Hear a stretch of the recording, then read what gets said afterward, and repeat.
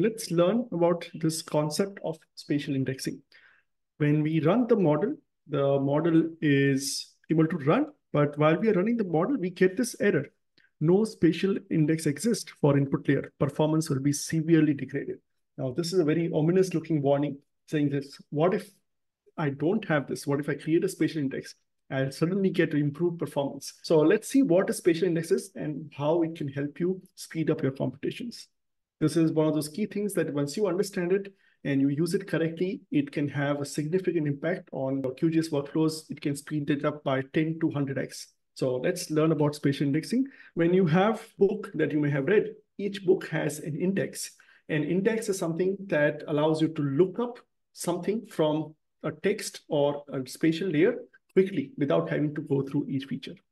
So index in a book would say, let's say you have a book and you're looking for a particular word. Let's say I have a GIS book and I'm looking for a word called projection. If I don't know how to find this, so I'll start reading the book from page 1 and I'll keep reading the book. And at page 100, maybe there's a word projection and I found it. So to find that word projection, I had to read 100 pages. And that's very inefficient. So most books will have an index at the back where somebody has gone and said, here are the key words, and I'll figure out where those appear in this book. So I look up the index for the word projection and says, oh, this word appears on page 100. So I can skip directly to page 100 and start reading the page 100 and I'll find it. So now instead of reading all the page from 1 to 100, I could just read page 100 and find that word. So this is the concept of index. When applied on the spatial data, this becomes a spatial index. So instead of trying to say, I want to find this polygon, where is this polygon? Instead of checking each polygon, excuse me. So when I'm trying to find a polygon from a layer, I said, I want to find this polygon. I don't know where it is. I'm going to start looking at each polygon from each feature and check if I find the polygon. Instead, I can have an index which will allow me to directly jump to the place in the world where the polygon exists. And this index can be pre-computed, just how we compute an index from book beforehand, so that when you are doing the analysis, you can use an index to find where in the world is that feature, and you can jump to that directly. The most commonly used index format for spatial data is this index called R-tree. R-tree is commonly used in all your GIS software. So if you use PostGIS, QGIS, GeoPandas, every software uses this index called R-tree. R-tree stands for rectangle tree. It means it uses bounding boxes of features to figure out where the feature is. So rectangle comes from the fact that it uses bounding boxes of features to know where the tree is. To explain how an index works, let's take an example. I have some polygons that look like this. Maybe this could be some building polygons. And I have a layer A containing this building polygons. So when I want to compute an index, I'll compute the bounding box of each feature and save it. Why bounding boxes? Well, each feature can have a very complex geometries, and geometrical operations with this complex geometry are very expensive.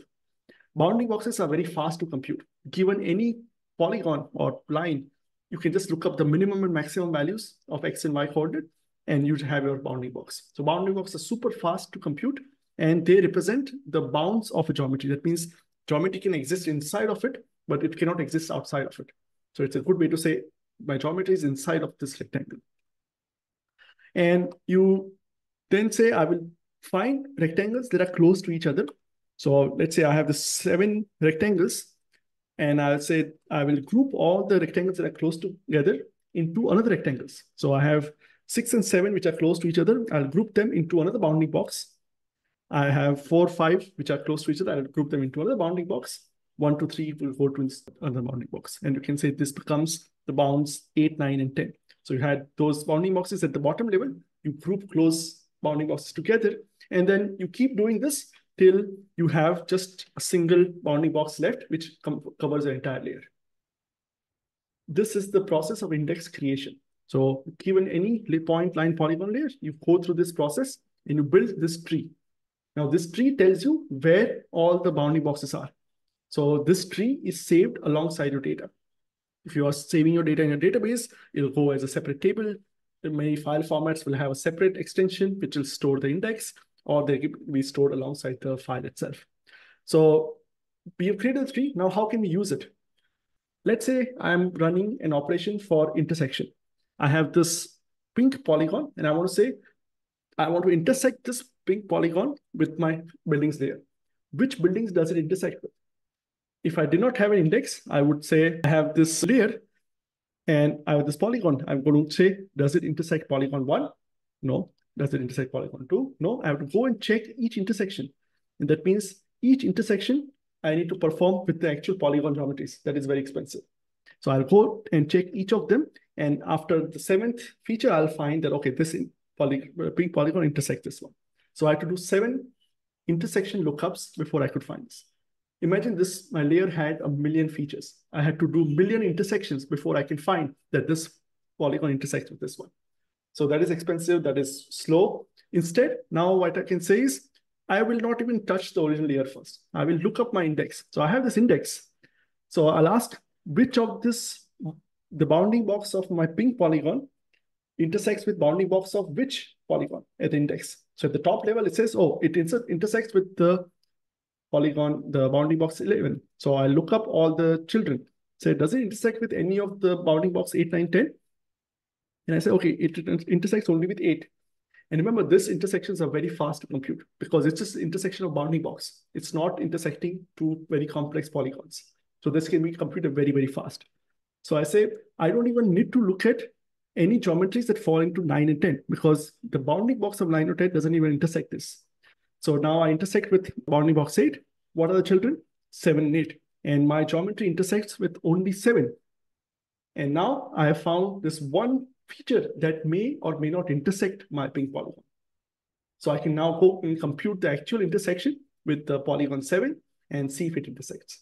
So now instead of computing the 7 intersections, I could quickly just look up from the index and just say, I need to check only one because the bounding box of only one feature intersects my bounding box. And I have now saved 7 intersection computations.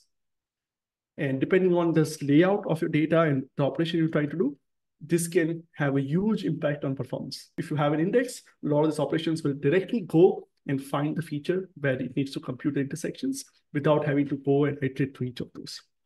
So how do we use the index? Well, first, we determine which boundary boxes from the index intersect the target polygon, and then we go and compute the actual polygon intersections. There is no compromise on the accuracy because ultimately what you use the index for is to just find the subset of features that may or may not intersect. And once you find this, you'll actually want to compute the real intersections with them anyway.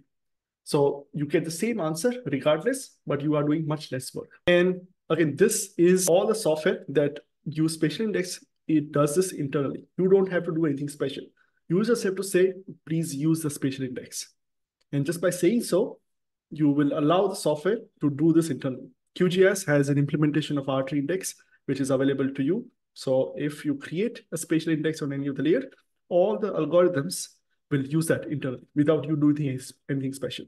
And suddenly you'll see that the stuff that used to take 5 minutes will now take 10 seconds because it just uses index internally and it speeds it up. Spatial index is great. All of you must use it, but it's not a silver bullet that's going to solve all your performance problems.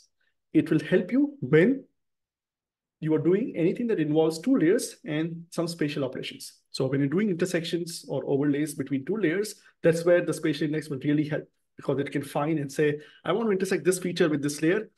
I'll just go and find the features from that layer that I can intersect with rather than checking each layer.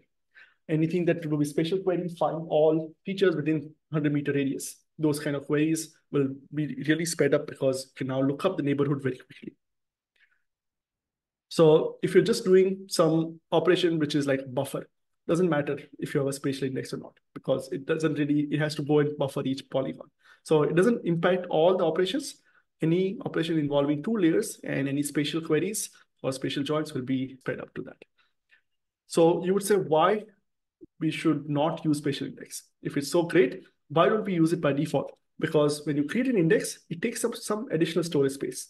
If you have a 1 GB layer, the index itself might take a few megabytes extra. For most people, it's not a big deal.